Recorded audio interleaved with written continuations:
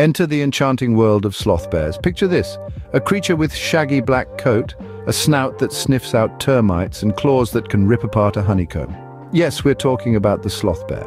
These bears, unlike their cousins, are not hibernators. They are nocturnal animals sauntering around in the moonlight, foraging for their favorite food. A diet of termites, honey, and fruits keep them going. Contrary to popular belief, sloth bears are not slow. They can outrun a human and climb trees with an uncanny agility.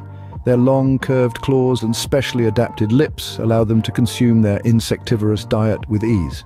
Famed for their docile nature, sloth bears are a captivating sight in the wild. It's a world where slow and steady truly wins the race.